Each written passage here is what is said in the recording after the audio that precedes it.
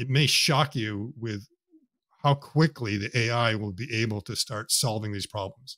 It may turn out to actually be a little bit easier problem than people think, rather a harder problem, because it could be that these different data streams complement themselves so well that they actually converge more to the problem rather than making it a thornier or harder problem. You know, when I look at it from the outside, I'd say, oh, you add one more dimension in any sort of thing in engineering, it's a harder problem. It's just a bigger solution space, much harder to work.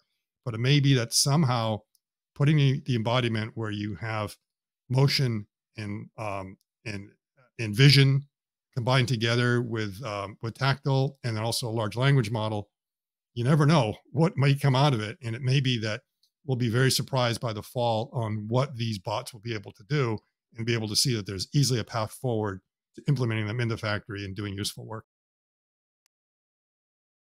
Welcome in, everyone. Today I have the pleasure of having Herbert from Brighter with Herbert and Scott, also known as GoingBallistic on Twitter, who is a robotics company two-time founder, actually, and very knowledgeable in the field. And today we're actually going to be speaking quite extensively on the current state of the humanoid robot sector, which, I mean, 2024 has just been a frenzy of news, it seems like, in this space.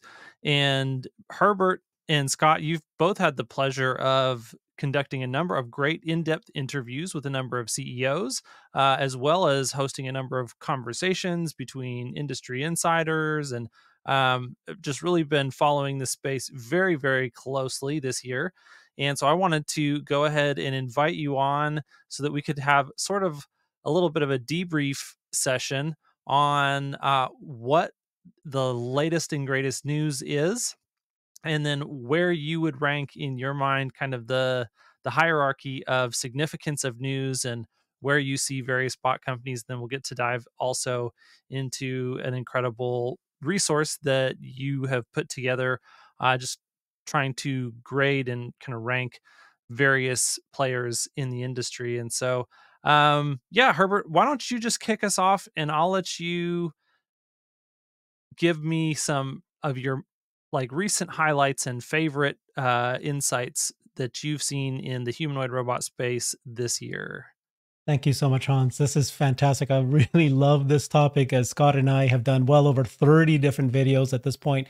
I think the humanoid bot industry has just skyrocketed out of nowhere. It's now fast and furious. It's changed too. I think in just a few months ago, we were all looking at these humanoid companies, and we're really looking at whether or not they can build the humanoid hardware, right? Can they have the ability to walk? Many of the Chinese companies, as you'll learn, they really focus so much on the bipedal locomotion and being able to maintain its balance. Then there's others who focus so much on the hands and the dexterity of the fingers. And that has now moved beyond that. And just in the last month, now we're seeing one company after another dropping demos, and they're outdoing each other, right? There's Tesla dropping the Gen 2 platform, which shows you now that the hardware is near its kind of a design lock completion already. It's very close. You'll see that you don't see any dangling wires. The battery is compact, and it's now able to move, and everything's now neural net controlled, even the legs, which just a month ago it wasn't yet. Then you have Figure raising $675 million, but it's the partnerships that they have, right? It's the partnerships like OpenAI and NVIDIA and Amazon. Jeff Bezos was an investor. Microsoft, just out of nowhere, comes out. They've now have a partnership with BMW. So the story is moving beyond just, what can you do in terms of the hardware? Now we're showing, can you show end-to-end autonomous teaching and learning? And that itself is just progressed faster than even the vendors themselves were expecting. So really, in the rest of this year, we're going to start hearing more about deployment into actual customer sites. We're going to actually see useful work, and we're going to see more about the brains and the ability for the bot to learn useful tasks and to be doing it. And of course, we're still going to see, one bot after another outdoing each other. We just had, Phoenix for the first time last week. They showed human speed two hands being able to sort blocks, two hands at the same time, but at human speed.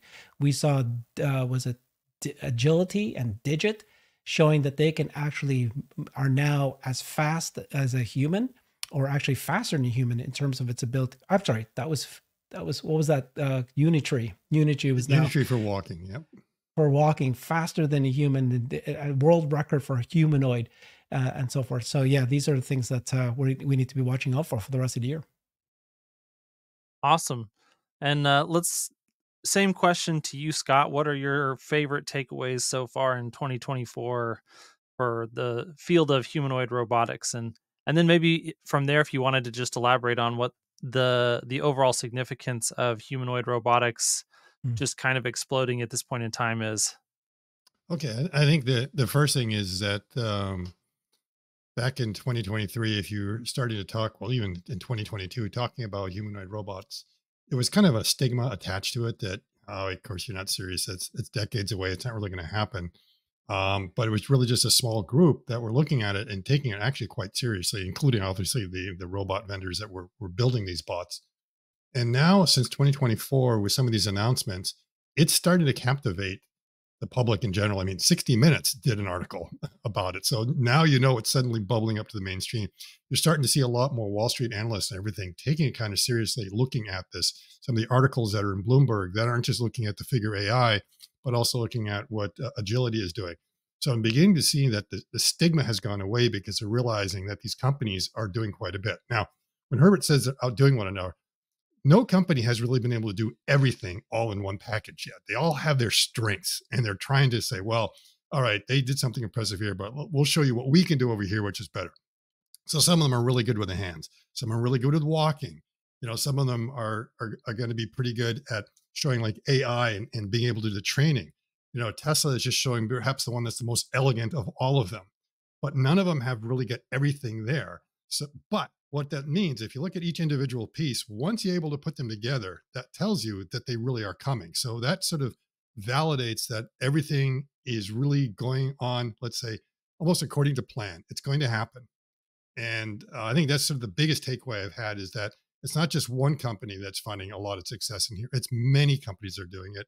And I think probably the biggest thing has been the AI is taking off way faster than everyone expected. And I really like what Brett said back in the fall, that, he felt the AI was going to take a lot longer than the hardware. And now he changed his mind on that.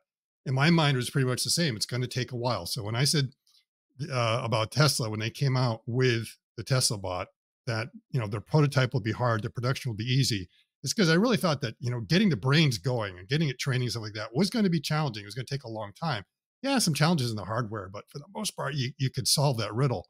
And now it seems like we might be waiting actually on really good hardware to get what we want. But the other thing to keep in mind is that too many people are focusing, and I think in the early days, focused on the idea of a humanoid bot being something for home use.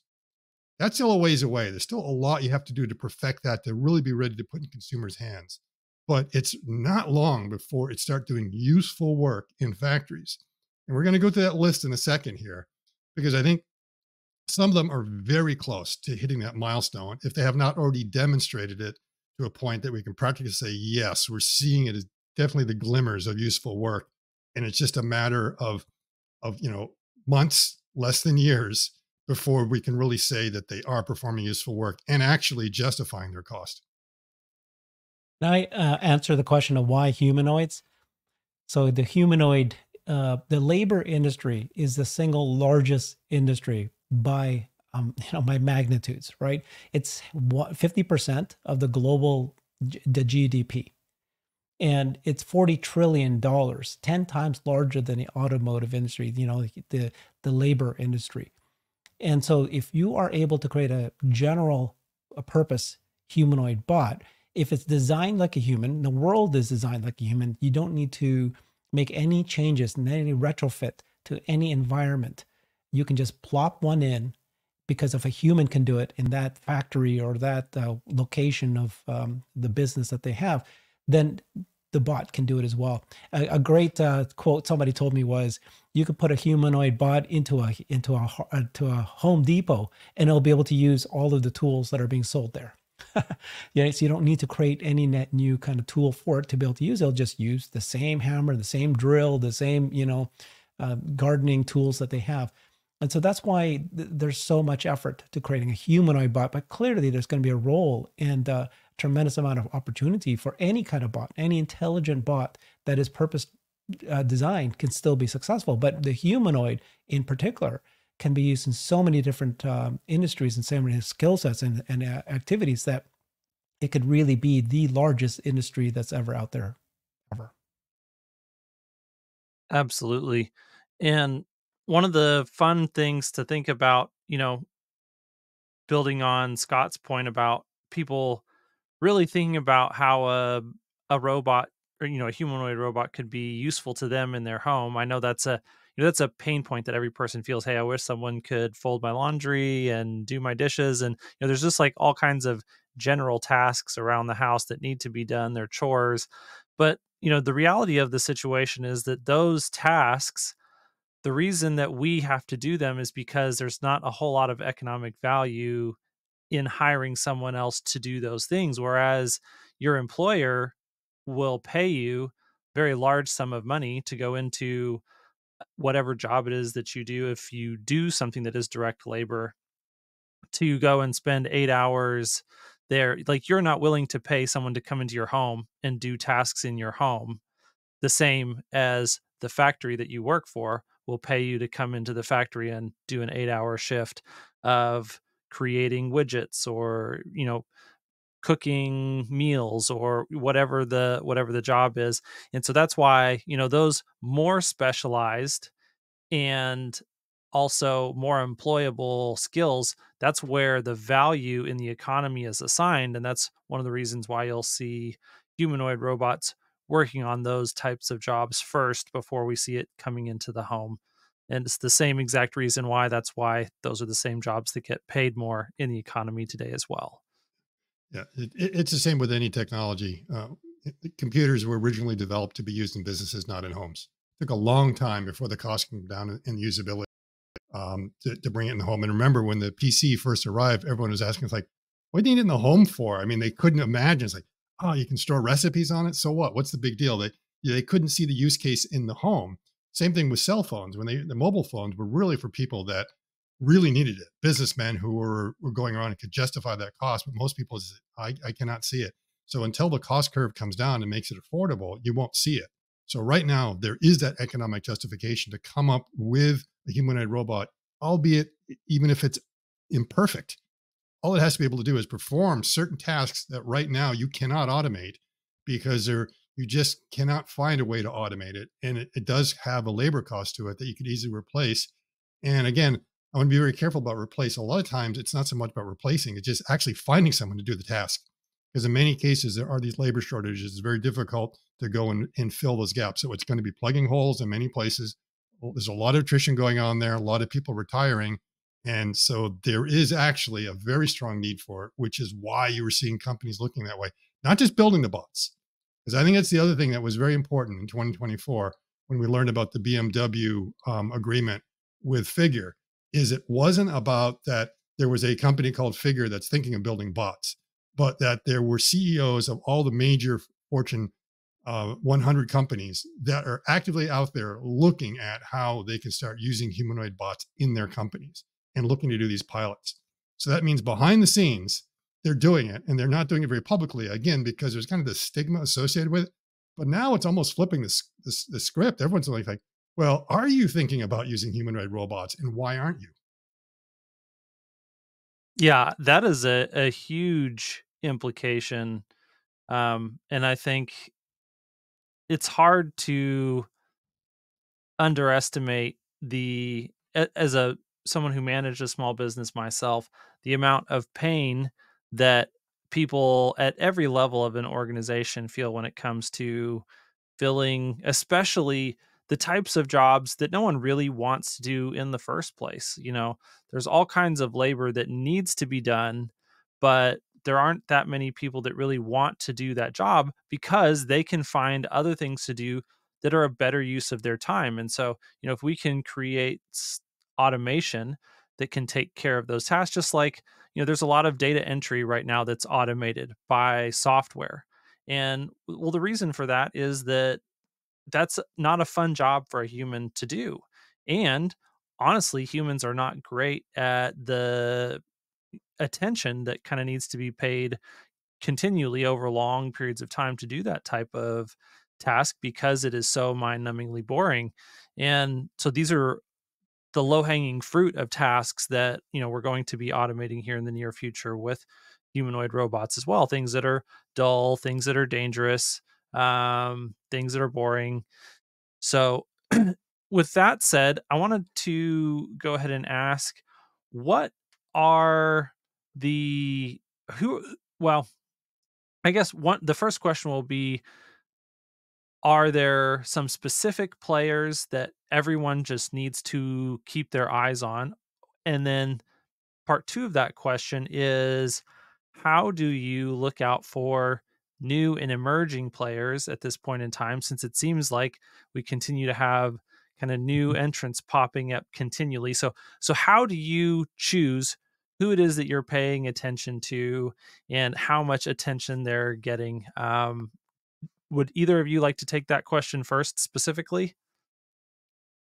I'll start and I'll let Herbert finish it off. So I think the first thing is that we are out there trying to see who's there, but in many cases, all you have to do is be on X, and someone will end up posting it to you. So we'll end up getting tagged on a lot of these things before we even have a chance to find it. So that's one thing. It's like literally almost kind of starting to come to us, so we're able to go through. And we've decided to compile a list. And our biggest concern was that when you compile any list, it always has like a top and it has a bottom. And everyone assumes that when you're sorting it, you're giving it a rank.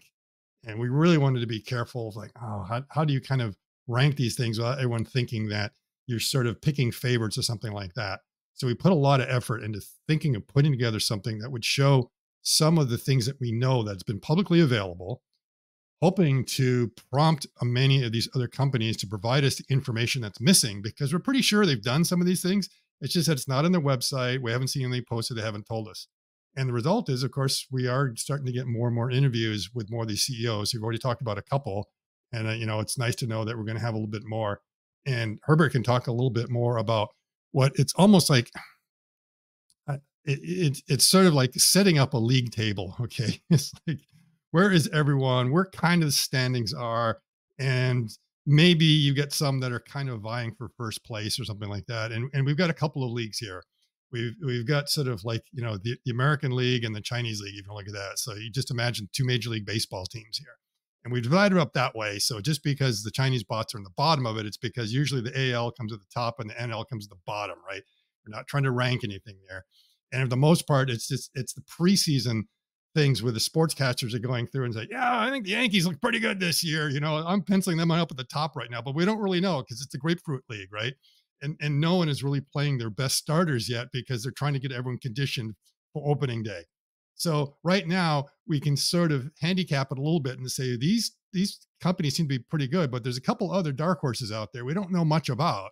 And we're finding a little bit more, and we're getting to get more and more impressed. And so what's telling us is that it's going to be an interesting season. Okay. And let's see where we are in the fall when it gets time for the fall classic and where we are. And we almost think it's an Olympic year. We got to start getting close to having some bot Olympics because a lot of them are performing some pretty good things. We want to run a decathlon out there and start seeing how some of them score. Mm-hmm. I mean, yeah, we are at such an early part of this humanoid bot industry, and at the same time, there's a explosion of companies out there. So it's really literally impossible for us to keep track of everything that's happening out there. There's very likely dozens and dozens that we are not even aware that exist today. So we basically are looking for the companies out there who have publicly shown demos, who've shown videos, whether it's on X or YouTube, that's been shared with us. We know that there's dozens and dozens of, if not hundreds, of Chinese humanoid robot companies. And so we're trying to understand better who they are. It's funded by the government. They're incenting them to, and we believe that they're the kind of grand challenge that they've been asked to do is the ability to bipedal locomotion and the movement and the balance. And so that's why you see a lot of the Chinese manufacturers are showing off their ability to walk and the ability to keep balance. But there's just so many companies that are popping up. We don't know many of them. And so one quick way to kind of categorize them, which would be which of these vendors have publicly said that they're commercially available or commercially intention versus the ones that are really just research. As an example, the one company, if you asked anybody in the public, do you know of that's done humanoid bots? They'll say it's Boston Dynamics. But the interesting thing is Boston Dynamics publicly have said that their Boston Dynamic Atlas bot that you all love and seen many times is research. It is not intended for commercial use. It's so big and bulky. It's using pneumatic powered actuators, and that is not in any way safe to be a cobot working closely with humans side by side. And it was never designed. It's never going to be the cost required for it to be sold to companies at all. And yet that's the one people think of. So I think the first thing we did is let's break it out between commercial versus research. And then from there, I think Scott can tell you the three things that we look for to evaluate each vendor from each other. Which ones, which are the three areas that that bot vendors are really focusing on? Yeah. So the first thing is looking at three key things that have to be accomplished. One is mobility, so working on bipedalism or some way of being able to move around, hopefully bipedalism. Otherwise, it's not really a humanoid form. Then there's the dexterity you need in the hands to be able to manipulate and operate in the environment. And then, of course, there's the brains that's going to be connecting them all together. And while they're all working on it in certain areas, some of them are much stronger in one area than another. And some of them are maybe outright kind of like, well, not worrying about that right now. We're trying to solve one or two of those aspects of it before we move on to the next. And a lot of them are, of course, going to be getting help from the outside. So developing the brain is very complicated. In many cases, partnerships are being formed with these robot companies and a lot of artificial intelligence companies to help them come up with those solutions. And so you're seeing right now many AI companies that want to do embodied AI, and they're looking for these robot chassis right now to start using for the embodiment to start solving that part of it. And this is going to be rather exciting going forward because a lot of people have felt that as you start to put the two together, you start getting these true multimodalities going on here, the AI and embodiment. It may shock you with how quickly the AI will be able to start solving these problems. It may turn out to actually be a little bit easier problem than people think, rather a harder problem, because it could be that these different data streams complement themselves so well that they actually converge more to the problem rather than making it a thornier or harder problem. When I look at it from the outside, I'd say, oh, you add one more dimension in any sort of thing in engineering, it's a harder problem. It's just a bigger solution space, much harder to work. But it may be that somehow putting the embodiment where you have motion and vision combined together with tactile and then also a large language model, you never know what might come out of it. And it may be that we'll be very surprised by the fall on what these bots will be able to do and be able to see that there's easily a path forward to implementing them in the factory and doing useful work.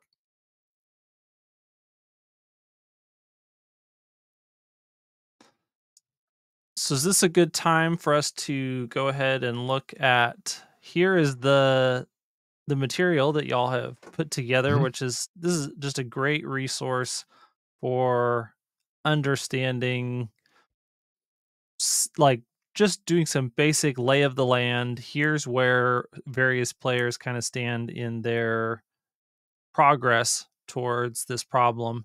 So yeah, let's go ahead and just begin to walk us through what we have here. Okay, so what we're seeing here are kind of the two different leagues that we were talking about. And so we decided to use a little bit of a baseball metaphor here and looking at sort of the player milestones that you have out here for each of the different teams and sort of organize it into, if you want to call it, the AL. And I will remind you, Toronto is in the American League. Okay, so we do have a Canadian team in the American League. And of course, we have a Canadian team here, which is Sanctuary AI in there. We also have a team from Europe, from Norway, which is as 1X Technologies. So they are basically in, if you want to call it, the Blue League. And then the red lead we have in there are all the companies that we know of coming out of China that have really made significant progress and displayed a lot of capability so far to date. What we find is funny looking at this. I guess Toyota Research just recently got added in there. Is the dearth of companies coming out of either Japan or Korea. I was expecting a lot more. Still is also more coming out of Europe. So that seems to be the companies that have been set up, and we're looking at these different milestones that they've all done. We've also put together some baseball cards for each of them that we go through and look at their capabilities. Just like, any sort of baseball card, you get the height and the weight, the batting average and stuff like that. And we're trying to make them as uniform as possible. The problem is they all have their own statistics. So it's really hard to compare everything. So some of them might say what the payload is or what the speed is. And those are kind of aspirational and not necessarily been demonstrated yet.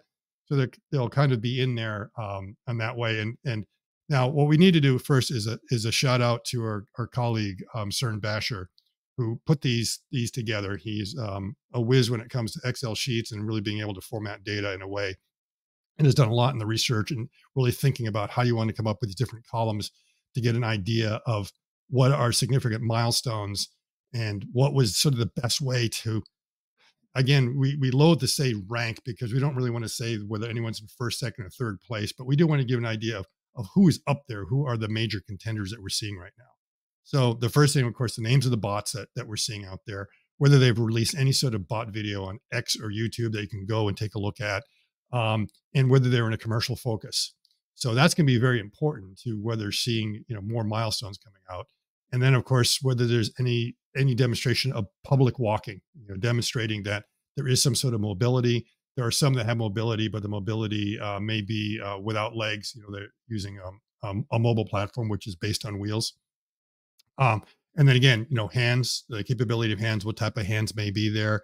And then demonstration of useful work. So it's one thing to show a bot that's able to walk quickly and do everything else. It's all very, very impressive. But the next question is like, well, can the bot do anything? Can it actually lift a load and move around? And someone who has shown that capability or have hinted that they're getting pretty close to doing something like that. And in many cases, the colors we're putting in there, they might tend to get darker shades as we feel they get closer to really hitting the top of the milestone. So for instance, if we look at agility in the third line, demoed useful work. So they've shown some, examples of that, as well as many others have, where they may have shown lifting up a part, moving around that you could definitely see being done in the workplace.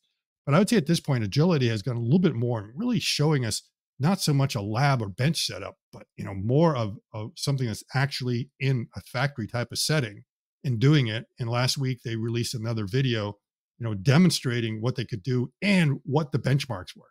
So what's interesting is that up till now, the videos didn't tell us very much except that things were moving around. Then you look at it and you realize, oh, it's a 3x video or it's not in real time. And you're guessing at the walking speed. Now they're starting to release some snippets of statistics. I would call it like the sabermetrics now, that we can get an idea of exactly how they're performing. So we're getting an idea how fast they're walking or what they are compared to a human cycle time now. That's coming in there. And agility demonstrated something. They said it's like 75% of the cycle time for the human in this particular task, getting mighty close. And they were able to accomplish a 7.5 hour shift. Like, oh, that's very good. So it's not just showing it that it could do it for half an hour, but doing something over a long duration, which is going to be very important. So we see they're getting closer and closer. And I would also point to you that there was a Bloomberg article today about agility and talking about that. And sort of the results they're getting in an Amazon factory that they are doing a pilot in right now. And a lot of the rationale and the reason. So they're doing something that's very simple. It's just taking totes off a shelf and putting it on the conveyor. Looks really easy. And you think, oh, okay, so any sort of robot should do that. But why'd they pick that? Part of it's because it's easy. And second, and this really surprised me, it turns out that's where Amazon gets most of the injuries. So, and fines and everything else, doing that particular thing. So they are highly motivated because they're getting a lot of worker injuries in what seems to be a very simple task that they want the robots to do that. Again, I'd like you to look at it because it tells you a lot about agility. It's interesting that when agility gets ready to recharge the robots, they literally take a nap on the floor. It's kind of cute to watch the bots kind of sitting down there, resting, getting ready to get the charge before the next one's going up. So again, seeing an article like that coming from Bloomberg is telling me that it's starting to percolate into, the mainstream, not, media, but also perception that, hey, these bots are coming and we should start thinking about it because they're a lot closer than we think. Well, Scott and I have interviewed the CEO of Figure AI. We've interviewed the CTO of Sanctuary, and we've got interviews set up with Fourier Intelligence, a China-based company, Aptronic, Agility, and 1X Technologies as well. Those are coming. And then we are clearly trying to reach out to the other Chinese automotive robot manufacturers as well. So the one thing about this table is that this is only things that we have seen publicly, right? There's probably a lot of things here wrong, and I'm sure that's some of the companies might claim and say, hey, how come you don't have this color for this column, and they'll be correct because it's just we haven't known about it. And that's why we're trying to talk directly with the executives of these companies to really understand. But the way I'll break down this table is I would lump together at this point, again, just based on today and what we only know right now, is Tesla, Figure AI, Aptronic, and 1X Technology. Aptronic, Agility, Aptronic, Tesla, Figure AI. I'd lump them all into one. These are humanoid robots that are really focused on all three parts, right? Which is the brains, walking, and very importantly, the hands is critical as well. Sanctuary, they have taken a different approach where they've said that they're actually not necessarily thinking that it's their humanoid robot that matters. They plan to partner with as many different humanoid robot companies out there, and they focus on two things. One is their executive team is really coming from the AGI AI background, and then the dexterity of the fingers and the hands is what really truly matters, because that's what's going to determine usefulness of the bot. And they want to take the intelligence that they are able to build and partner with other humanoid robots out there. Agility digits very different from all the rest. If you take a look at their humanoid bot, it does not look like a human, but it is bipedal. They call it bipedal, and it's designed. What they decided to do was instead of building it like a human, their concept of first principle is let's go to the factory and build it first principles based on what would be best to pick and place packages. And so if you see their bot, it's light, it's designed to be able to grab boxes and move it very quickly and pivot quickly. And they are actually one of the companies that's already planning to build the first to build a manufacturing facility to build 10,000 robots. And they're one of the first to be able to show that they're already in a commercial setting with a commercial partner actually doing useful work for that commercial partner already. So their strategy was, let's get right into the customer right away. Let's learn from that. And later we will build the hands and the feet and the ability to walk a little bit better based on that knowledge. And then you've got 1X Technologies. Their approach was to start with wheels.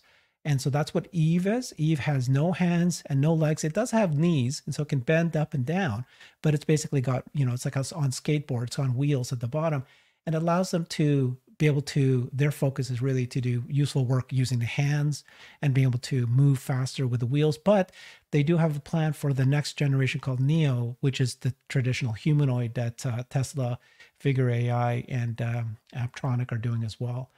And then you've got Fourier Intelligence from China. Which they did was they came out of this from a physiotherapy kind of perspective. They are actually building the robotic hands and the kind of tools that a person, if a person who's disabled, would use to help them with their physiotherapy. And then they took that and then expanded into a humanoid robot. So they each camp come from different areas. Now, Optronic they named their bot Apollo because they come from the NASA partnership. They have a partnership with NASA. They've done this for many, many years now. And so again, each one of these come from a different background and perspective. And unfortunately, we just don't know enough about the Chinese ones. And so we are at this point going to go and spend a lot more time exploring those and doing deep dives with those kind of companies. Mm-hmm. Yeah, and I think just to follow up on the approach that Agility was making is that they realize there's a lot of useful work you can go out there where you don't need fully formed hands. So you just have like paddles, you'd be able to pick everything up. You don't need to have the full digits. So they wanted to accelerate and get into the workplace. They have legs, but their legs are, it looks like their knees are backwards. So they walk more like an ostrich because they found that that was a very efficient way of being able to get bipedal motion. And again, as Herbert was saying, once they had sort of solved the problem, because they literally built it from the ground up, they learned how to walk first. And then if you're okay, what goes above the legs? What should we put in there? And they tried thinking about everything. What should we design there? And they realized that, okay, there's a reason why nature came up with the torso and the arms the way they did and everything else. So they kind of looked at that and decided that, oh, that's not a bad approach. And again, they're looking at how can we move together really quickly without having to solve all the problems. And you will see that many others are doing the same thing. Sanctuary has decided that the mobility problem is something that they're not going to focus on because we know it can be solved. I mean, you can look around and say, hey, there's a lot of companies out there doing walking. And a lot of them are learning to walk really quickly. So it means when it's our turn to be able to do that, we'll be able to solve it. We can throw the resources on it. But right now, we don't think that's an important area of focus. So you can see each one of them has their own strategy. I don't think that one of them is necessarily better or worse than another. I'm actually glad they're all taking different approaches because they're all taking the same approach. We might all end up in a dead end. And we know usually that's the way AI search algorithms work and everything else is you try going in different directions all the time because one of those or two of those might actually be the path that shows you the solution. Hey, Hans, can we step back a little bit? I think it's important for us to have the conversation of one of the ways that we categorize this is the Chinese bots versus the Western bots, right? And I think it's really critical, important for us to have this conversation. And in China, the government has made a proclamation that they intend to have the most humanoid bots deployed by 2025. That's next year. And they want to be the leader in humanoid bot industry by 2027, the leader. And this is backed by, when the government of China says this is one of our top priorities and we're going to back it with, with funding and policies, they're going to get this done. And it's important for them because they are the manufacturing hub of the world today. And so if they lose that, right, if they don't have the low cost labor, then companies don't need to, outsource anything in China anymore. They'll just create the factories in their own country and use humanoid bots instead. They need to become the leader in the space. And so you'll see that the significance of what they're doing to try to counteract that. And then the other part of the conversation is that, it's one thing if a car is driving around and has 8 cameras around it and taking videos of everything. It's another thing to have a humanoid bot walking in your home with cameras, taking video of everything. This is, I guess it may not be as scary as I'm putting it out to be, because I'm sure that cell phones does the same thing today, and you have the ability to sell an iPhone to China. But this could be one of those things that there's a lot of political restrictions and legislation that you won't want to have a Chinese-made bot available in U.S. and vice versa. So the U.S. and the Western countries need to step up. They need, as countries, as governments, to invest in this, to support these companies, and make this, make this something that instead of regulations and concerns about it, they need to make sure that this is supported because it's important for these reasons I just brought up. Yeah, I think that, we're probably very likely to see a dynamic similar to what China has been able to do so far in the EV industry. It was something that the Yeah. government of China recognized as of strategic importance. They kind of subsidized in the form of basically providing a lot of venture capital like startup money to a number of companies to really invest in getting EVs off the ground. They had a proliferation, hundreds and hundreds and hundreds of EV companies that got started, began competing with one another. And then it was really, they used this market dynamic to weed down all of the competitors in the EV space to where, now here in 2024, we have a couple of big players who are highly, highly competitive when you put them up against other EV manufacturers from around the world. And so, yeah, it's very interesting to observe China's ability to really set up and fund a marketplace to create the type of competitive environment necessary to really refine and develop a technology at a high level. um, and I would agree. I think that that's probably going to be a similar dynamic that we see playing out here with humanoid robots. That all of a sudden, it'll be nearly impossible to track all of the competitors that'll be in the space because it will be hundreds and hundreds and hundreds. And then, over the course of a couple of years, it'll start getting narrowed down to, okay, these 5, 10, 15, 20 are really the giants in the space within China, and then whatever the most successful of those companies are will be the ones that really come to more global significance over time. And like you said, I think not only is the political environment a big factor in all of this, but also, a lot of countries are facing population shifts that, we're kind of below replacement. We're going into declining overall populations, and we need, that's one of the reasons that we have these labor shortages, is that our populations are declining instead of growing.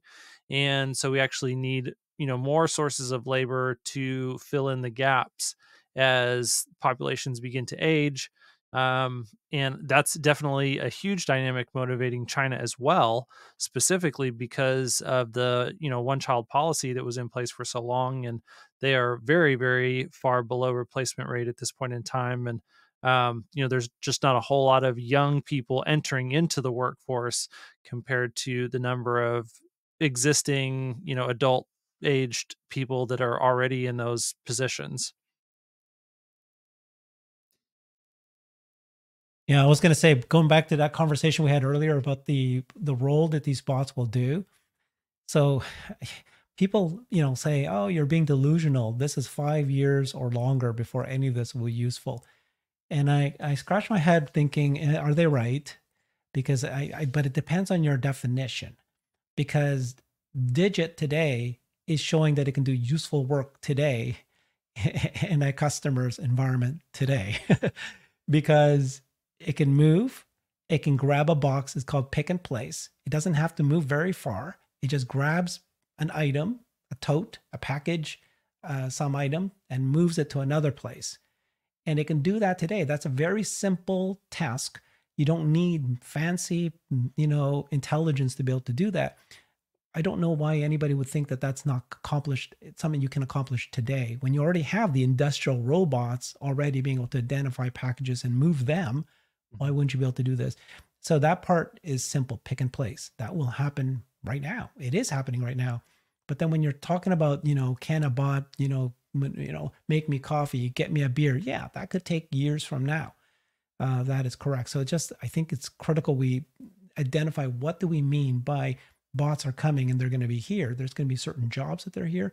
They can be used today for search and rescue. And that could be the very first industry. It can be used today for logistics, distribution, and factory work. Now, different, like very specific kinds of work it can do. Very small number of the slices of tasks that it can do. And the funny thing is that I don't think it's going to go to the retail environment, the homes for a long time, except that if you look at these bot vendors and you look at their target market, the third target market for many of them is elder care. So the elder care demand is so big that Japan has been, that is where their focus has been for a decade, is trying to create a companion for elders and helping them, because that's going to be a crisis for them and eventually all of us too. That could be the way that the bots are then introduced into the home, is through that route. Yeah, and I think I can point out the other thing with, as far as the utility, is you might say, well, there's two areas of good job shortages right now. I've got, area A and area B. And, I've got to solve the problem over here in B. It's absolutely critical. And you're telling me your bot can only do the stuff over here at A? It's completely useless. It's like, no, it's not. What you're now doing is that because the bots can do this, you've now freed up the human workers over here and now they can be redeployed over to where they're critically needed. So all things like elderly care, part of that is that there's just a shortage of people. There's all these other industries and places where we need workers there. And so naturally they all kind of go around. But if you're able to go into, these logistical areas and start taking care of some of those tasks, well, now those humans can be used to maybe do the more interesting tasks within that logistical system, or maybe not as many are needed. And now the community has this other excess of people that can start taking on other jobs until the bots are able to sort of accomplish it there. So you have to realize it's a full sum game. You've got to look at everything that's going to be coming together to make the pieces working in the economy. So there is benefit. Yep. Every job shortage that we're able to replace now means there's another place that it then becomes available. Yeah, it's definitely going to be a thing where we're expanding the pie. And in fact, it's not even necessarily just going to be embodied robotics that free up some of these jobs. For example, with elder care, I think, one potential source of labor for elder care that's probably going to be freed up sooner rather than later is actually going to be, customer service representatives working kind of at that first level of customer service, that you're seeing companies already today really automate a lot of that with agents that are, LLM based, and then are given some sort of ability to speak through something like 11 Labs or whatever, where they can do real-time text to speech. And so that's one example of an area where there's going to be some job destruction in the uh, process of creating an intelligent agent that can do some of those jobs. But then, those people are freed up to then go do other things. And over the short term, it does look very chaotic and very messy and very scary. But over the long term, what you're doing is you're continuing to free up more and more human hours. And then through things like markets and the ability to exchange goods and services freely, those humans end up gravitating towards areas where they can do something that's more fulfilling and gives them more money at the same time. It just takes, this is the exact path that really has characterized all of human history.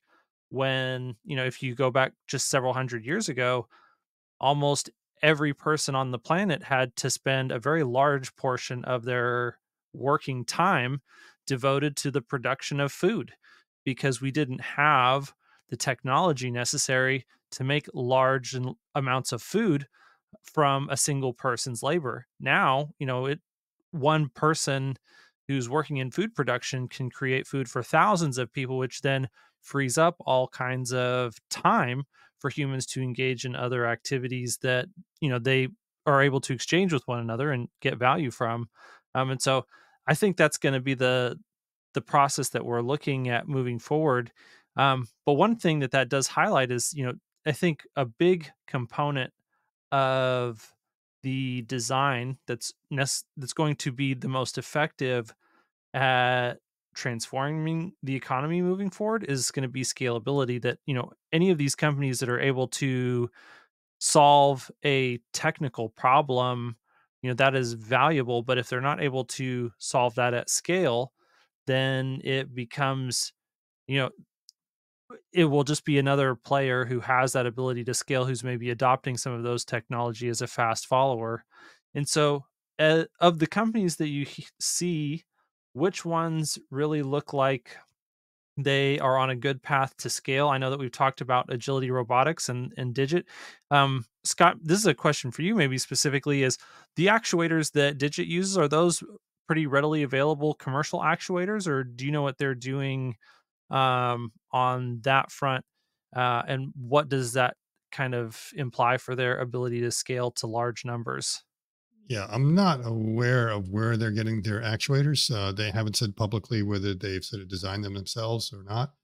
My suspicion is they probably are, because I've spoken to a lot of companies that are building their own bots, and it seems like they've all come to the same conclusion that they had to do it. They've just been a bit more quiet about doing it, and they're able to build them. So it turns out it's not that hard to actually be able to build your own actuators if you know what you're doing. It's just that you can't build them at volume yet. But once they get their designs down, they'll either figure out how to come up with a production line with it, or they'll be able to partner with someone who can do it. So my suspicion is that they may be, in some cases, a lot of them are buying some commercial components that go in there, and then they just get it to, they might have to buy a gearbox or something like that, or to buy some windings. But in the end, they need to scale it down to get the power density that they need to have. So I suspect that's probably what they're doing. And again, we've pointed out many times that the actuators are the critical component to the bots for many reasons. You've got to have a good design, because if you're using off the shelf, they're going to be too heavy, and they're going to be too power hungry. So you're trying to get something that is very light and has kind of the power density that you need and the torque requirements specifically for what you need, which is why they've all had to really customize that. And the other is that's going to be your major bill of materials right there, is that you've got, in many cases, these bots averaging at least 40 degrees of freedom. So you need to have 40 different actuators. And so right there, depending upon how much each actuator costs, if you say it's $1,000 each, that's $40,000 right there, without even worrying about everything else. But if you can get that cost down, then you can bring it down quite a bit. So most of them realize that it's at least 50% or more of the cost of the bot will be the actuators. I suspect in the early days, it will be a lot higher than that. So most of them are saying they'd like to target between $40,000 and $50,000 as a cost for building the bot. I think they all realize they can probably go below that, but right now they're being very conservative, saying that that's about what the cost of production is going to be. And in fact, I think Unitree is selling their bot for $90,000 as like a research development platform. So we already know some of them are able to sell it for under 100,000. Mm-hmm.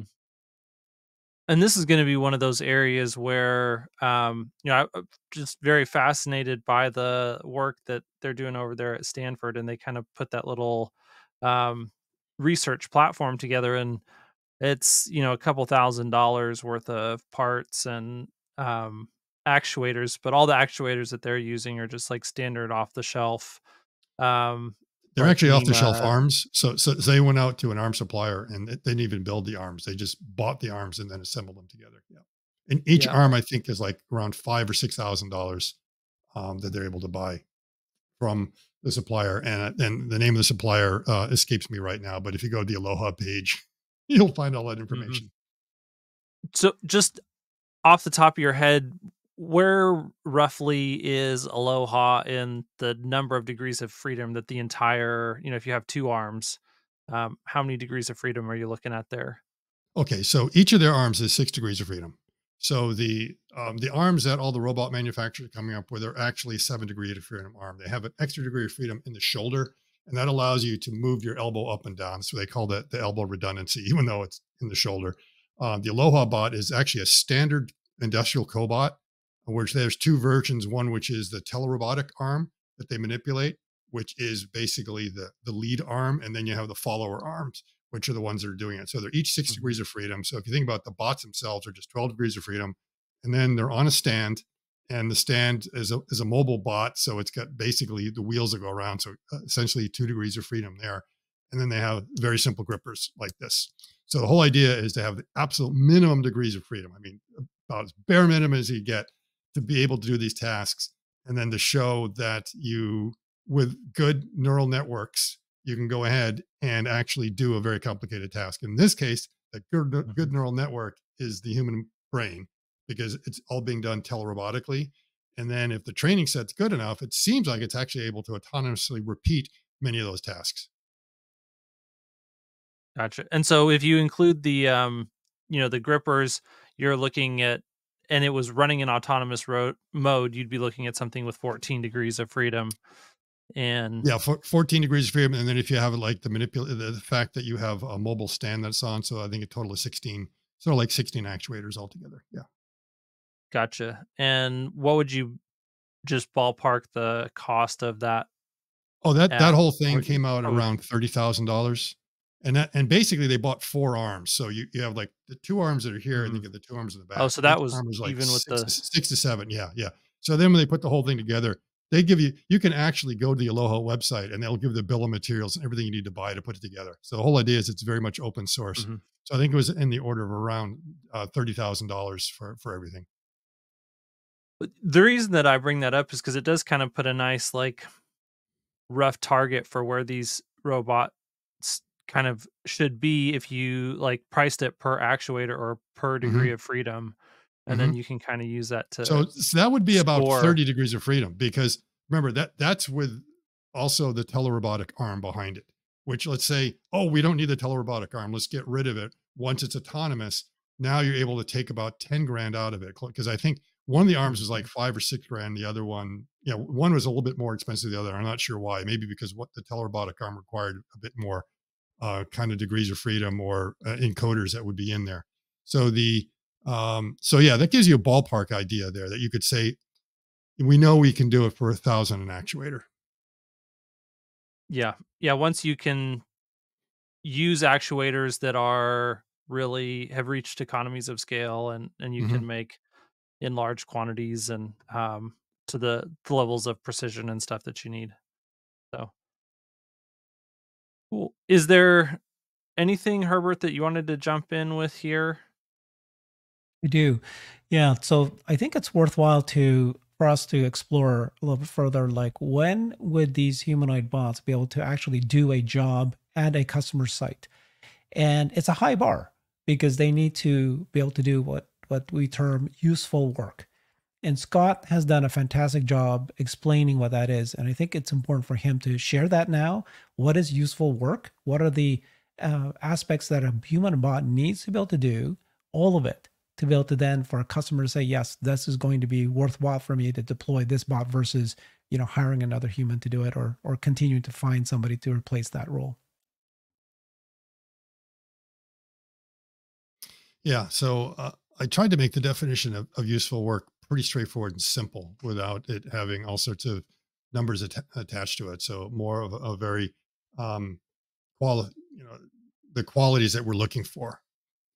And the main thing is, like, identify tasks that are currently being done on the shop floor that need to be done, and replace it with a humanoid bot without changing anything else with the configuration. You're not allowed to bring in any safety equipment or reconfigure or new tooling. Just basically a one-to-one swap out. So that you have to be able to do that, and it has to be able to perform the task at the same level as the human. So, in other words, the same cycle time, the same kind of repeatability, the same quality of performing that particular task, and it needs to have the endurance. In other words, it has to be able to go an entire shift, and it can't take breaks when the humans aren't taking the breaks. So you need to look at all those things, and then the final thing is like, okay, we can perform all those things, but it has to do it at cost parity. If it can't do it at cost parity, there's absolutely no point. I'm going to continue to hire the human to do that if the human is going to be cheaper. So you need to get to that level. And it seems that a lot of these bots are getting, let's say, close to that. What we don't know is whether they're able to do it with sufficient endurance, because they can demonstrate that they can perform some of these tasks. And we don't know how costly it's going to be. And figuring out that cost gets a little bit tricky, because there may be some robot wranglers and others that are kind of on the payroll along with it that are minding it. So you got to make sure that's kind of in the cost. But if you're saying, yeah, but that's no different than the managers we have to make, they also keep track with the human. So you got to, the accountants have to kind of figure that thing out, and they'll be very good at that. I mean, that's what the bean counters are there for. They're going to run the calculation. They're going to say, yes, this is saving us money. We're going to go ahead with that. And then they're going to look at the quality. So if it's producing inferior parts, you're not going to put it in there. You have to, whatever it's doing in that production scenario. Now, there's many things that go on in a factory which are very simple, that do not require moving a box from here to there. Just so long as you don't drop the thing and get it on the conveyor and do it in a timely manner, that's good enough. Whereas there might be other operations with very delicate pick and place that you have to get them in there and you have to feed it at a certain rate that maybe they can't quite do it yet, that you need to make sure, okay, is it fast enough? Can I drop it in there without jamming the system all the time? That slows everything down. That's not going to be very good quality. So that means their error rates have to go down, and their endurance. And ideally, that not only does it make it through a shift, but it can actually show up the next day without like a whole lot of maintenance and everything else going on overnight to make sure, it's like a boxer done with the boxing match. You're going to go through and repair the whole thing. So you've got to make sure the overall cost of running that thing is less than whatever the human wage is. So, in order to understand what is human work, or what is useful work, what we've done is, Cern Basher, Scott, and we've put together this analysis of what is a true business case that a company would be able to evaluate whether or not certain roles and certain jobs that they would have is today, or maybe at some point in the future, is it worthwhile to replace with a human bot, and which vendors. We formed a company called Human Bots along with John Gibbs, and the four of us have created this company. It's going to create business cases for companies. So if you are a company today, factory or otherwise, and you want to know what is the business case of humanoid bots and even human scale bots, these are bots that are not necessarily the humanoid ones, but are available. We've got the largest database. We are actually evaluating whether or not which vendors can actually sell it at what time to be able to do useful work. Many of these vendors are now saying that their bots can last for 4 hours. Their batteries can last for 4 hours. But that's according to Scott and CERN's analysis, that is enough, because you can take a bot and have them work 24 hours a day as long as you have a 4-hour battery. Because just like humans, they would take a 10-minute break here, a 15-minute break here, maybe a 30-minute lunchtime. And if they take those same breaks that humans do, they would be able to, they evaluated how much the battery can actually be recharged in those minutes and then be able to continue work. And it's true, they've calculated that it can work for 24 hours as long as you have a 4-hour battery. And then you have to now consider just all the whole idea of, is this something that's worthwhile for the business? Which jobs can it do? Like some of these bots, as Scott's watching very carefully, they can walk faster. It's still not quite there. They're not yet at the speed where they need to walk as fast as a human. But the part that they're really slow at is pivoting. Being able to turn. Humans can turn very quickly, but bots can't yet. So these are things that we're very carefully measuring and making sure we understand very carefully. So that's the kind of stuff that we're really focused on today.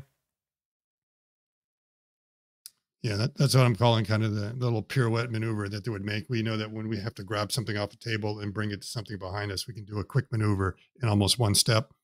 And I don't think it's necessarily a mechanical problem, because it looks like they have enough degrees of freedom to be able to do it. It just may be a matter of training and the control system being able to do it and feeling that they can do it with the correct stability. So I think it's just a matter of time before they really be able to figure out that quick pivoting maneuver. So when we looked at both, Digit is at like 75% of doing this particular human task. And it's pretty clear to me. It's like, well, you can make up that 25% just with the pivots on both ends that you're missing that. Just get that down and then they'll be able to do it. And the other advantage of that is that if they can get that pivot and do it really quickly, I think they'll also save energy. So that means they'll also be able to run a little bit longer. So there's all these places that they'll actually, with more economic movements, be able to perform it in the better cycle time without actually having to drain more power. And again, just to reiterate what Herbert talked about, is that when the human bots go into the factory right now, they're not replacing all the humans. They're just going to be taking over a small percentage of the tasks, which means they're going to be subject to the same break schedules that all the humans are. And so during those break schedules, morning coffee breaks, afternoon coffee breaks, lunch breaks, there's more than enough to be able to kind of top off the battery to make sure it can make it through the end of the day. And then there's usually a break between shifts and the next one, and they can continue to go and continue to go. So that could be done. And that also depends upon how it's being used. So when we examined the Tesla bot, we said 4-hour battery life running at maximum, though we know it can do 8 hours if it goes at what they believe is going to be like the average consumption rate. No problem, is able to make it through. And then if you are actually running it at, what will probably be the more average one, it gets even easier to do it. So you always have excess capacity even when you get near there. So that means, yeah, they will be able to do that. They become very useful. And then finally, I think what's going to happen in most cases, these bots are not going to be sold to the customer. They're going to be used as a service. It's going to be a leasing service. So the bot companies are going to figure out how much it actually is costing them to operate this thing hourly. And they're going to go in, they're going to make a proposal, and we'll say, this bot is going to cost you $10 an hour. Guaranteed. We'll do the job and everything like that, but it's only going to be $10 an hour. And that's it. And it's going to be up to the bot manufacturer to then make sure it really only costs them $10 an hour to operate. So they will definitely have the incentive to make sure they can get it down there, because they need to be able to make a profit as well. Or at first, they might eat it a little bit because they were going to realize the data and the experience they get is going to be worth it. And that's something they would normally be paying for anyway. So they'll be more than willing to go in there and find a competitive rate. One of our partners is Søren Basher, and he's put together amazing business cases, like very thorough business cases, and showing the value of the humanoid bots to both the vendor but also the customer. And given all these constraints that Scott has talked about, it is, it's pretty nutty. The value to the customer is crazy, incredible.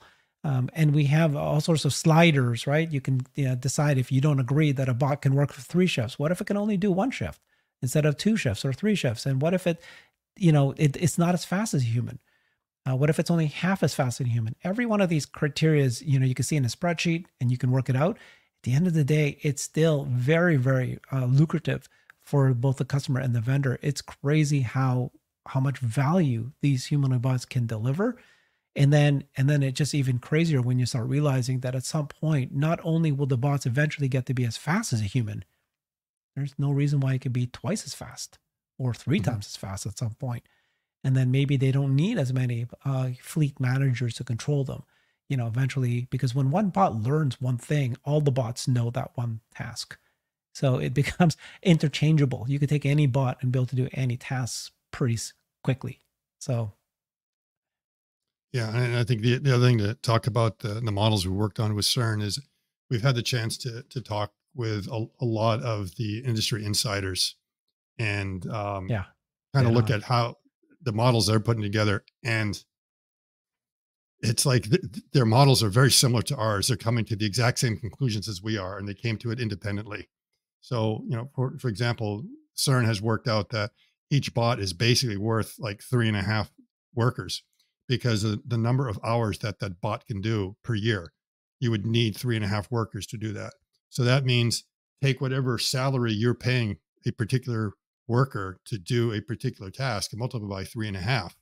That's how much money you're spending to get that operation done every year.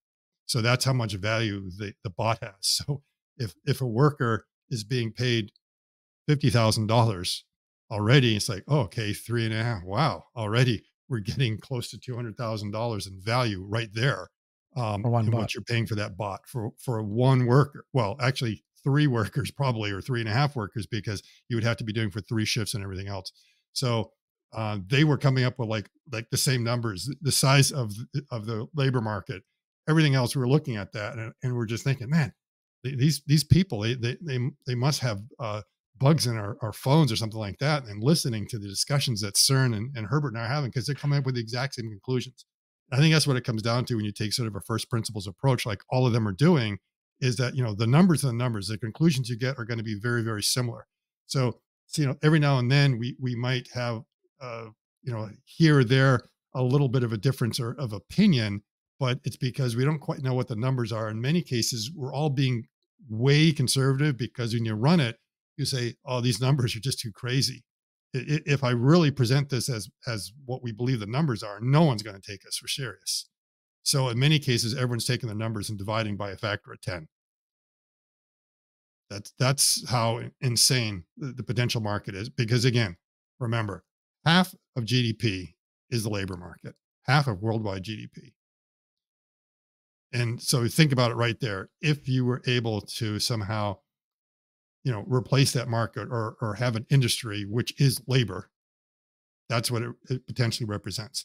And it doesn't mean that it's going to take over all of that labor market. It just means you get a percentage of that market and you will be able to do very well. And quickly, you're at the same scale as like automotive or oil or any of the largest companies you can think of today.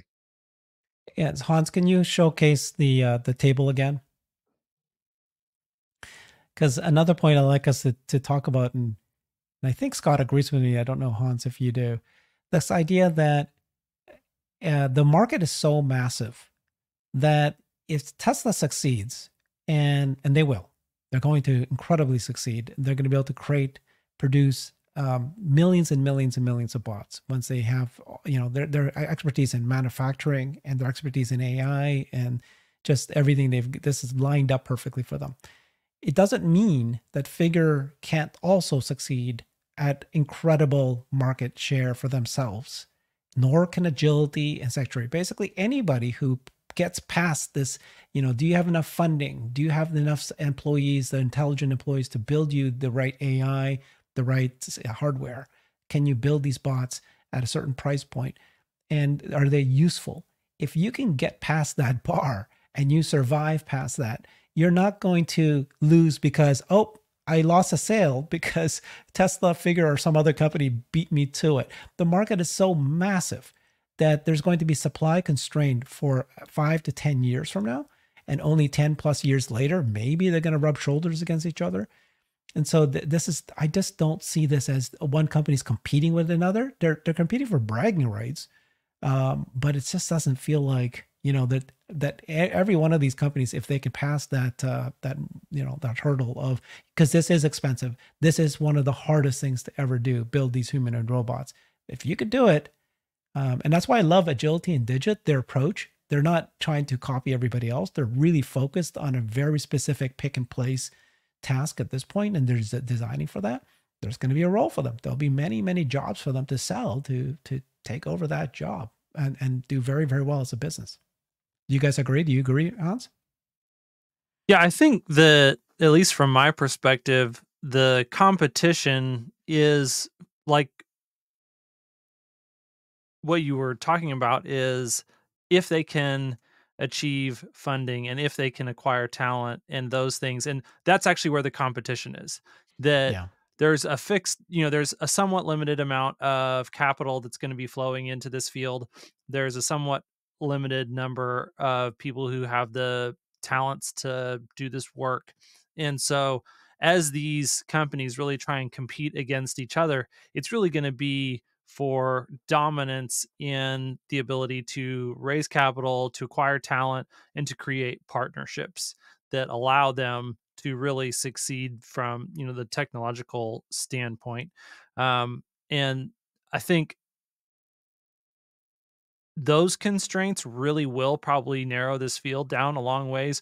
And I mean, I'll just go back to the same analogy that we talked about earlier with EVs, that at the beginning, EVs in China, they had way more different brands all pursuing that. Ultimately, the competition is between EVs and ICE vehicles. Like, EVs as a class are going to outcompete ICE vehicles as a class over the next 10, 15, 20, 30 years, because the cost declines of ICE, or the cost increases of ICE, are being layered on top of EVs getting cheaper and cheaper every year. And so, ultimately, it's very obvious that that's going to lead to EVs over the long run just being cheaper than ICE. And because they're cheaper, more people are going to choose those. And that's just going to be the way that the industry goes. The same thing will be said here for humanoid robotics companies, is that there's going to be so much labor for these humanoid robotics companies to do that's value added. And you can even think, if they can get their costs down to where they can provide, instead of, it's important to make the distinction of what's the economic opportunity for these robotics companies today, so they have a market TAM to go pursue.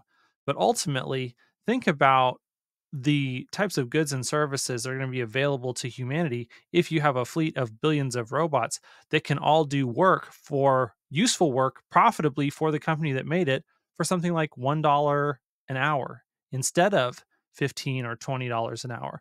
That's the type of world that we could potentially be living in the not too distant future, is that the cost of value added labor could dramatically shrink, which would make products and services that we all want to consume incredibly cheap, and allow people who don't make very much money to still be able to enjoy goods and services that are goods and services that today only the richest of the rich can enjoy.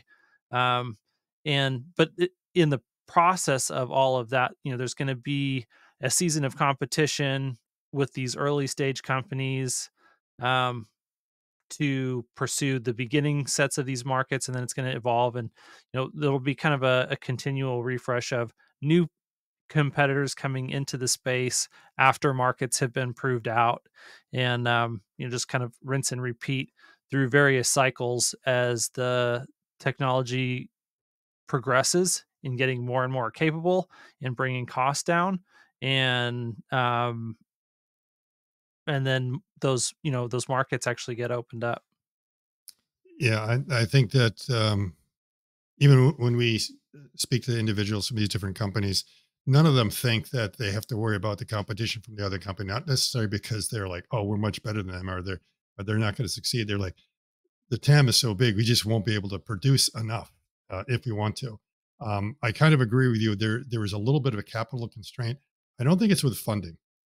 Figure was oversubscribed. I think others, when they go through their funding rounds, will be oversubscribed as well. So there's going to be more than enough money. What it really comes down to is the talent pool that's out there. And when you look at all these videos that are out there, you think it's really like one of them trying to one up the other company or something like that, or trying to inform us to get us all excited about this thing. No, at the bottom of every one of them, it's a recruiting pitch. Right at the bottom, please join our team. Please join our team. That's what the point of all these videos are, is that they realize that right now, the capital constraint is not funding. It's actually people with experience in the area, people with the talent. So right now they're trying to figure out, how do I start poaching these people from these other industries right now to get them over and start getting excited about that. So that's what's really going on. Probably why you're going to start seeing more of this, is it has nothing to do with prepping the consumers or even trying to excite, future investors. It really comes down to, we need people to come help us build these bots. Will you do it for us? And so what I'll finish on is, like, if right now you are a university student, really talk to your professors and your advisors and say, I want to get into this. What are the courses I should be taking right now? And if you're applying to a university, ask them about it. And if they don't really have the courses that are going to, let's say, help you understand how these are, then maybe you want to apply somewhere else, because this is going to be an exciting area for anyone who is going to be getting an engineering degree. Yep. Or if you don't want to go to school for it right now, just get into 3D printing, or, start tinkering, join a maker space, those type of, like, the types of skills that you develop in those projects are all very much applicable to this field today. This is a fun topic, a fun debate that Scott and I have. I don't even know that I think it's a debate, because I automatically will lose because it's Scott. The idea is, can humanoid bots make humanoid bots? And I say yes, because if you look at Tesla's demos, they showed a humanoid, their Optimus making Optimus. Scott says, no, these bots are not going to be made by human. They're going to be all automated. So where do you stand on that, Scott? Where I stand is that, I mean, for instance, the actuator line, I see that as being automated, just the same way like the battery line is. So you need specialized automated equipment for that. But at some point, all the pieces need to get assembled together. And that's where I imagine there's going to be these workbenches where people are going to bring in these components and just start putting them together like IKEA furniture. And yeah, that's where the humanoid bots will be. So it won't be doing all of it, but it'll be in there somewhere. And I think that what that assembly plant looks like is going to be really interesting. It's not going to be your traditional kind of conveyor line that you would think of it. I think it's really going to be a series of workstations just kind of scattered around, that eventually the bots will figure out will be the most efficient kind of placement to be able to put these things together, just looking for the flow of material. But yeah, I agree. We've already seen the arms being put on. There's no reason why you can't do that. It's just, I'm thinking like the guts of the actuators, the windings and stuff like that. You can have a winding machine for that. But who knows? At some point, there might be a stage where the winding gets put into the casing itself. And then it's like, oh, okay, maybe that's something you either have an automated piece of equipment to do it, or no, these two components come out and a bot goes ahead and assembles that. And it'll be up to them to decide where it makes sense.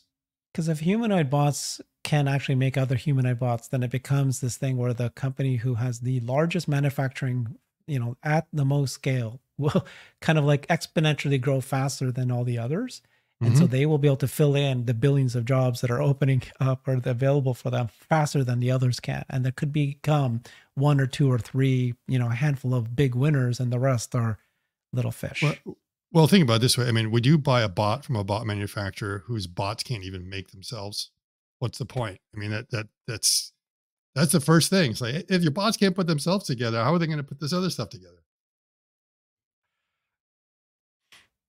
Yeah, that's a good way to look at it. I would say the practically how it's going to play out is really going to be, you know, the bots themselves are, that's one level of a supply chain, but they're all going to have these very massive, complex supply chains. It's going to stretch all the way from raw materials and, electronics and all sorts of different areas. And so I think, just the market will decide where is the best place in that whole supply chain for a bot to begin to replace some labor.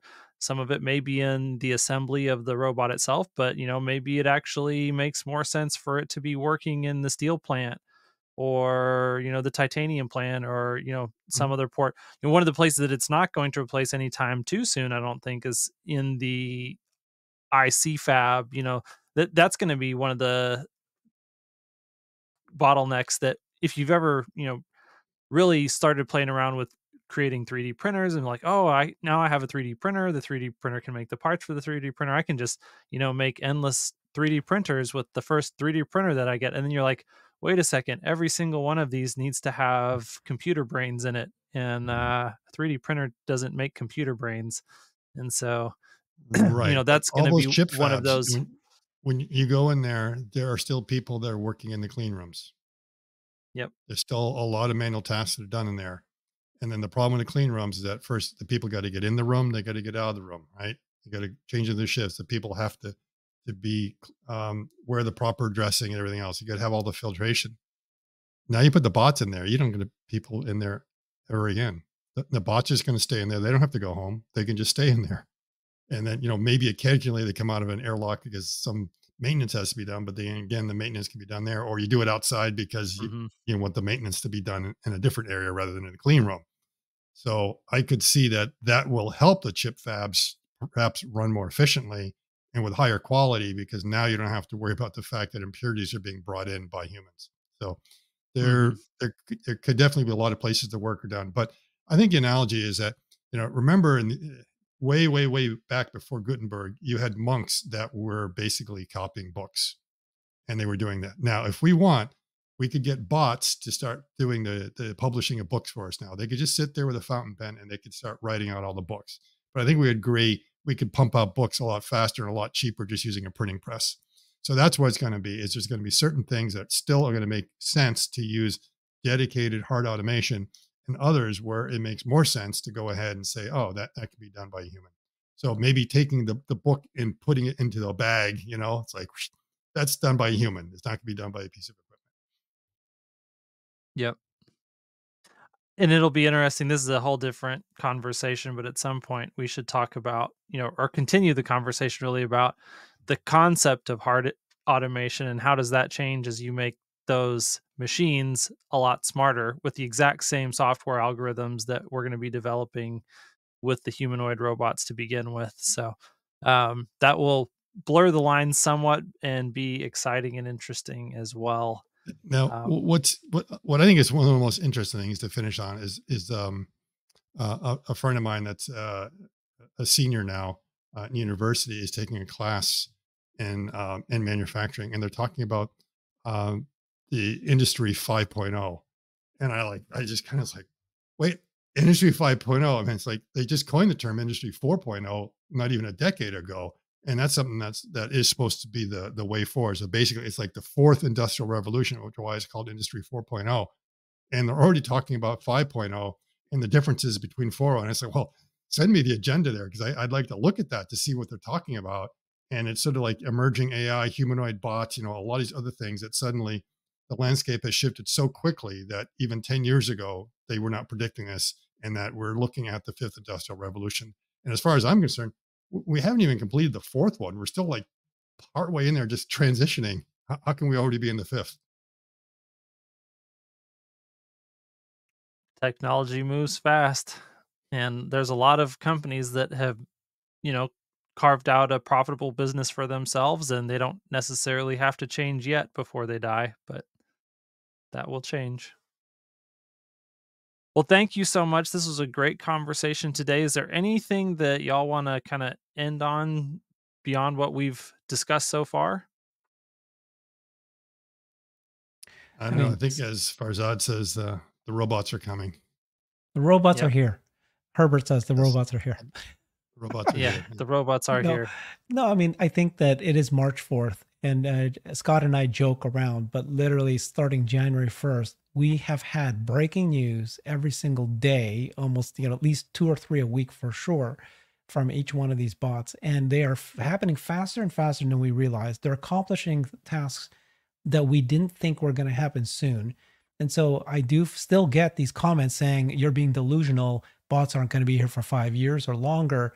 And I'm asking myself, are we being delusional when we are watching this happening every single week? These tasks are being, these milestones are being accomplished. And like I said earlier, if you define it as, pick and place in a very specific area, that's already being done today. There's bots, humanoid bots that can do that today. So I don't understand why some people think it's going to be 5 years from now. So it's happening very fast, and Scott and I are on top of it. And so we are formed this company called Human Bots, and we are creating the largest, most comprehensive database, not only for humanoids, but also human scale bots. So think any intelligent lawnmower and bathroom cleaners and waiter delivery bots. We want to have the most knowledge of all the bots out there, and then we're going to put our own rating and specifications and to say these are the ones that are truly viable. They're the ones that are worth possibly buying, depends on your situation. And that's where we're trying to get to, is because it's just an explosion. There's just going to be so many things. Anything with a camera is going to be intelligent. And so it's going to be a crazy world where we're going to be headed towards. Yeah, absolutely. And I think I'll just finish up with sort of the baseball analogy again, in that a lot of times we know that some of the best teams in the field have a really good front office. And, the news today was that Agility was the first day for their new CEO, Peggy Johnson. And she's definitely, again, she's a heavy hitter. You look at some of the others that are in there. Yeah, they've got a good front office, and you can only get a good front office if they believe in the mission, if they know what's going on. When you start seeing these moves, you begin to know this is not a hype cycle that we're going through. It really is legitimate. They are going to be coming. We're going to see more and more of them. A lot of those who are looking closely are going to see the gains happening pretty quickly, but it still may be a few more years before the public at large realizes what's really going on, because it's going to be kind of a slow infusion in there, and then suddenly it's going to ramp up. So a lot of progress is going to happen this year. It's laying the groundwork for what's going to be an exciting rest of the decade for sure. And to clarify, I'm not saying that there's going to be 1 million bots delivered and scaled this year. No, all these bot companies, is going to take them two years or longer to get even just handfuls of bots out there. But what my point is that, if you look at the criteria is required to do useful work, to be able to build the 3 areas, right? Which is the brains, the hand dexterity, the locomotion, the hardware, and the brains and AI. It's looking like that is on its way to, there's going to be a lot of other hurdles to hit, but it's really on its way that it's going to be able to do some useful work anyways. Well, and one of the things that will make it interesting, I think, from the perspective of a lot of people, is that we'll be able to ship millions and millions of robots over, the next 5 to 10 years into jobs that most people don't see, and most people won't even realize how much traction. I think that's one of the things about Agility specifically is, and we see it in the charts of Amazon, like the ratio of robots to people that Amazon as a company has, and how that's growing so quickly. I think that's going to be happening in a number of large companies, but most people won't even see it, on a day-to-day basis. They won't think about it. And so unless you're really paying attention to the actual deployments of these robots into commercial use cases, you'll think that, oh yeah, robots they're a long way away, even though they're highly profitable, highly applicable, highly capable, even now. So that's a great piece of perspective. Thank you so much for all of the hard work that y'all have put into not only understanding the space, but then all of the live streams that you do to explain what all's going on for everyone. I really appreciate you joining me today to share a little bit more of just the takeaways that you have on this area for the audience. And I hope that everyone has a great day. Thanks. Thank Bye-bye. you. Thank you. Bye now.